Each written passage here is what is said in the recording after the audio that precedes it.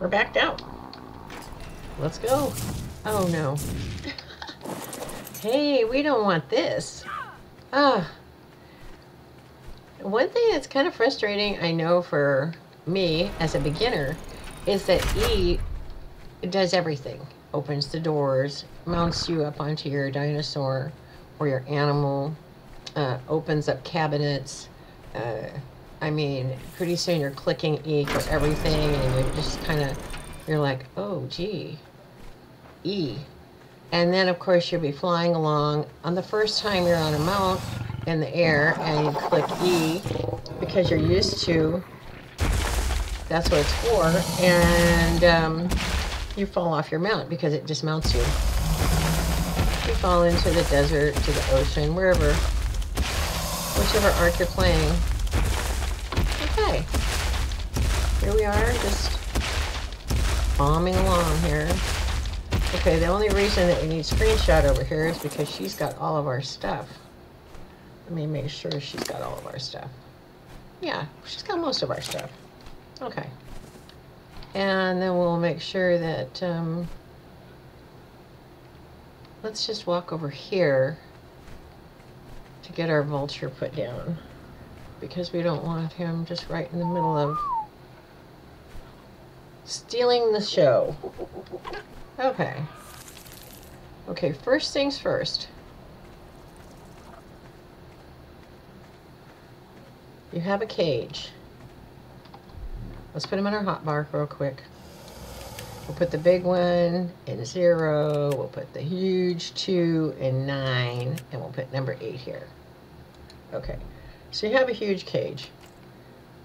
Okay, you've caught your beast. Huge cage. All right, you come over here to the dino that is carrying your things, and because there's probably a lot of things that are going on that are horrible right where you are, you want to bring it over close to the cage. You don't want it way far away like you're in the yard here. The reason being is because, you know, something's going to come up behind you and just smash it to smithereens. Okay, so we don't have everything we need, but we can get the foundations down. I'll show you with 2. And then the reason that I usually only use 2 is because nothing can really get in and hurt me with 2. But I've been thinking that maybe a scorpion, I don't know their hit range. I know that the first time I got tried to tame a Bronto, I got killed because I didn't know its hit range was so massive. I mean, he swung that tail and it wasn't anywhere near me and I died. Okay, so here we are. We need the door frames, and we're going to need, we already have the foundations. And are the doors out there already? Let's just make sure they are before we take off. Oh, nope, they're right here. Okay, so that's all we need. Let's go do it. Okay, this is my own, well, wouldn't you know? Okay, I feel so tiny next to this cage. Jiminy. Okay, well, we'll have to do it this way. All right, ready again? 7. All right, there we go. Okay. Yeah, when I was on ARC and just starting, I just had a hard time being afraid of capturing, taming, everythinging.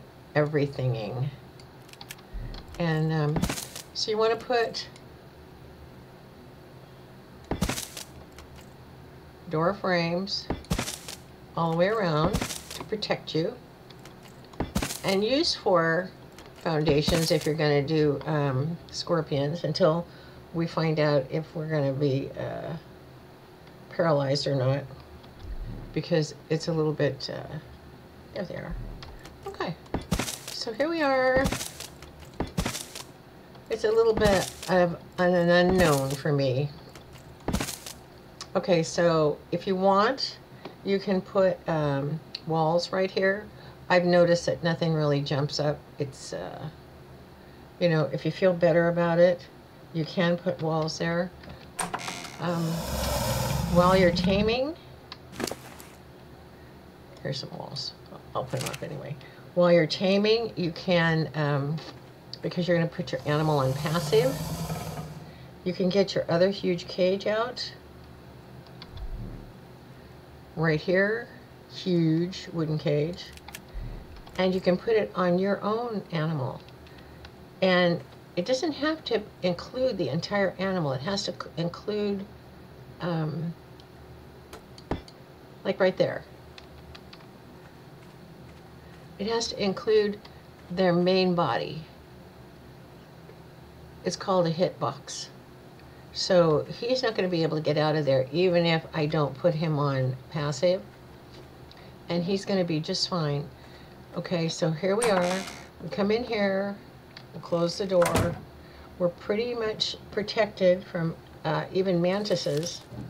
They have come and tried to get in before. The door, there's the E thing again. It wouldn't matter. But see how it closes and opens through the wall, which is just really nice. And then you open this one. You open this one. You get out your trank gun. And you can follow the animal around. And they usually aggro on you and come over here until you've gotten them quite a few times. I was using arrows and I was killing things because they're just too fragile. When it's all done, you can put away your trank gun.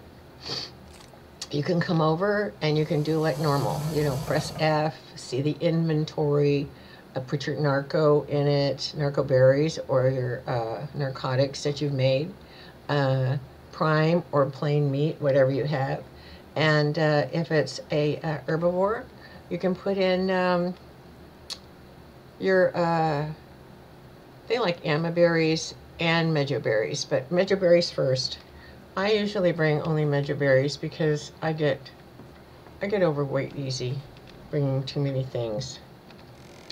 Okay, so you're out and you're doing your thing,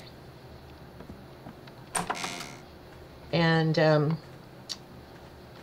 all of a sudden a storm comes, or you have a tame already that you just tamed and you want to tame another.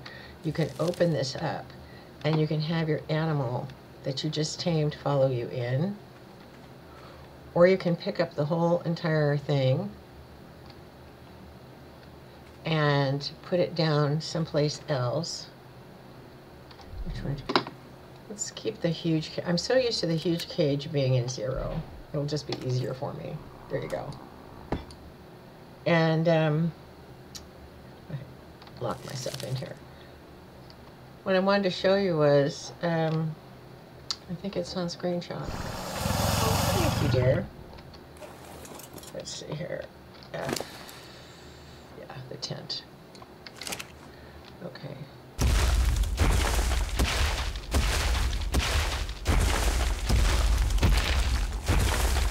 Keep her close.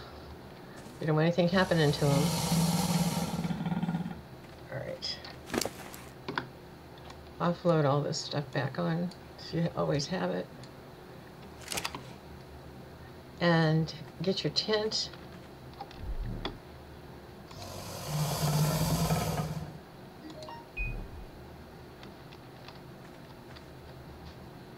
And yesterday I actually got it to place inside of one of these. Actually, I think I did it the other way around. I think I placed the tent first, and then I placed this over it. Of course, it's going to take a lot of wiggling around now that I'm trying to show you.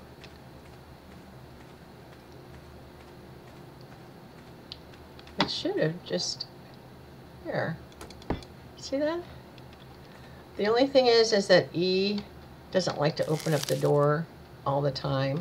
So just get the E wheel and then just say open and close if you're having problems with it. And you can bring a tame in here.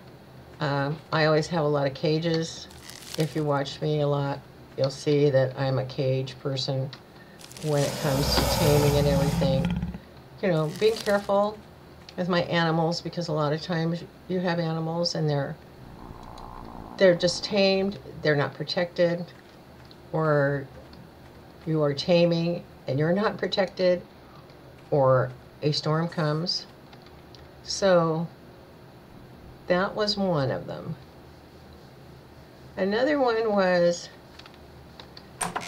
if you get inside of here and you open the doors and you aggro something to come, you can run it right up to you.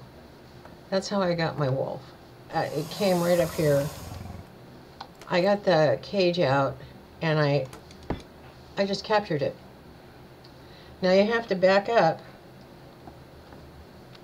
and make sure that you get on the other side of the door. I mean, he can't get in because he'll be in over here. And the other thing is if you need to, now let's just move her over here if we can. Yeah, that works out well for me. Okay. All right. If you need to have your tent or just have another cage out, let's get the tent up. Because a lot of times, you know, when you're new and you're really nervous and you're undone, you don't have the response time. And I don't have that kind of response time. I really don't. Okay, so here's another cage. The opening will be towards you. And you can open up this one also. See, it opened up for us. So you can have it like this. You can open up this one. And then you can come over here and you can tame whatever animal is in here. And you are protected on all the sides. And I don't know if in this close of a quarters, if you can still put your tent. The tent thing is always iffy. No, you'd have to put your tent down first. But anyway, it makes you feel secure, and you can figure it out as you go along. It's really nice. Okay, then you just, it takes a little bit more effort to take this and take it up and down, but it certainly is worth it in time and peace of mind. And when you're new, it's wonderful. If you're on a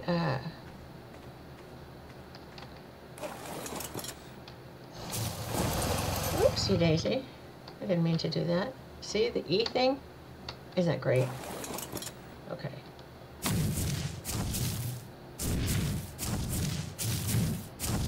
We'll just use Terry here to show you.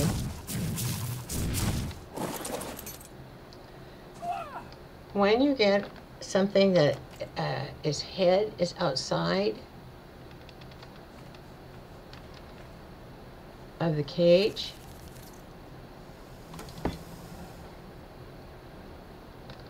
I'm accidentally locking myself in because usually you have a lot of room, and we don't have a lot of room here.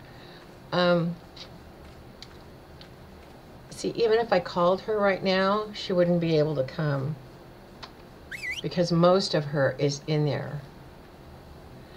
If you have an animal like this, you can take and you can tranquilize them here, anywhere that is outside of the cage. They can jump up, they can be in your face, they can look like they're going to kill you, but as long as something is sticking out, and they usually aggro and put their faces through these bars, you can shoot them. Anything that comes outside the bar, and you're protected. I mean, you can be right here. and it can, you know, if you have a raptor in there and it can try to hit you, it can't. Of course, if you're inside and you try to shoot out, you can't do that either. So like if you've got yourself protected inside of the cages, it's just not going to work if you're standing in there and you're trying to shoot out. Unless you open up the door, of course. Then it works. Okay, so anything outside the cage, heads, sometimes you have to walk around and follow them around. And let's see here. Let's just get rid of that. Okay, so that was 2 of them. She's going to want to follow me, so I'm just going to have to make sure she's off a follow. There you go. The third one and final way, I don't have this stuff with me. I was organizing everything this morning. In fact, I even went and made the Carno saddles. And like I said, and I named my Ankylosaurus. Let's see here. What hook's doing in here with this? All we want is we want a crossbow. Alright. I'm just going to go ahead and put these on screenshot right now. Okay, so you've got an Ankylosaurus or a little Dodic or something that you were able just to walk up and put the cage on. Most things that don't aggro easy, you can usually sneak up on them. And my train of thought here. Hold on. Okay, I'm ready. So let's say when I got my Ankylosaurus and when I got my Lamantria, I did it like this, and I waited until the animal was way down at the other end. You walk in and you do E, you get 8,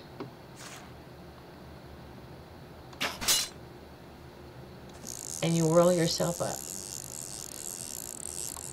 You take and you press Q, and it puts that away.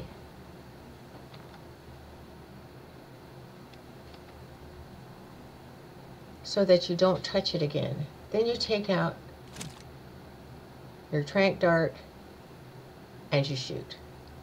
And I'll show you, you cannot shoot out. See, look at the tranq dart sticking right there in the air. See it bouncing up and down? So you can't shoot out. But you just tranq them until they're down. You press C to let it go. Yeah. And put your little tranq gun away, and you're safe while you go over and you give it the narcotics and the meat or the mejoberries that it needs. And those are the 3 ways. And